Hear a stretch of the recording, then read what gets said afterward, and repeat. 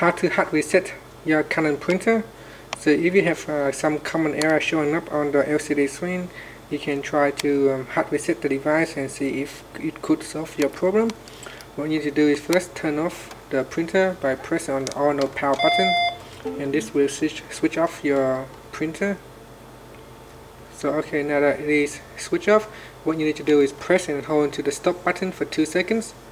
So press and hold to it for 2 seconds, and then while you're holding that, press and hold to the on button, and then let go of the stop button, and then press onto the stop button 5 times. So 1, 2, 3, 4, 5, and then let go of the on button, and this now will go into a reset state. So your device will go into reset and the LCD screen will go blank. There's nothing in it. That is okay. So just give it a few seconds.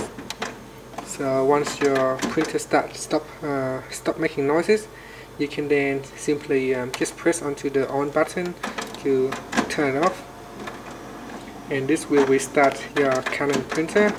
Now on your computer it will say you need to install a new driver because it has just detected a new drivers or hardware on your computer. So if it is necessary, then try to reinstall the drivers, and hopefully this time once you turn on the printer, the error will be gone. Thanks for watching this video. Please subscribe to my channel for more video tutorials.